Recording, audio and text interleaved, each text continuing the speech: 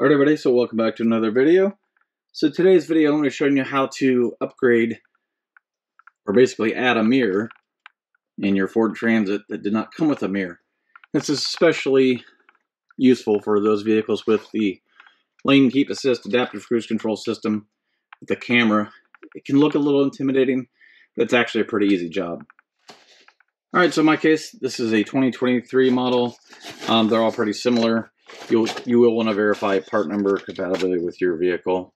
So here's the part that I ordered.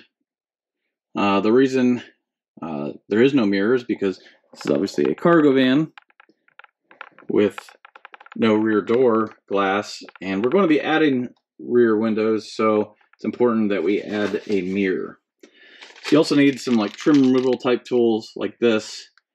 If you're in a pinch, you could use a small screwdriver, but you want to be careful that you don't crack the glass or anything like that. So it's better to use something plastic. All right, so basically we're going to split. You can see there's a line down the middle. We're going to split that line right down the middle and kind of work this plastic like that. You can see this piece right here just popped out of the middle. And this is basically just clipped on there. And it comes off actually rather easily once you get it removed. That side. And to get the other side off, we'll just carefully remove the clips. You can see we have both sides off. This exposes, kind of hard to see here, this cam here. So the mirror, you can see it kind of has a matching surface. So I'm going to find until it goes straight on there. And you probably won't be able to turn it by hand because the mirror is going to want to spin around. So the easiest thing to do is take like a pair of pliers, so you can just get a hold of it.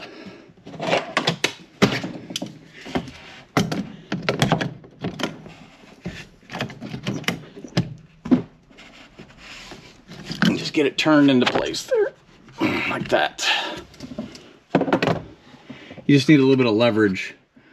And you can always put, some electric tape on the pliers if you're worried about hitting it. Just make sure you're careful of the wires up here. There's, you don't want to mess with anything with the camera. So after that, it's real simple. Just carefully snap your plastic parts back in. That.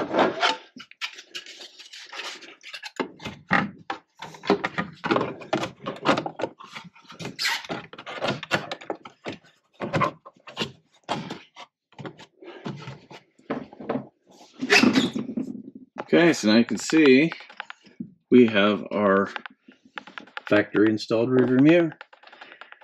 It's really that simple. Just take your time. You do not want to break any of the clips, obviously, to hold the plastic on.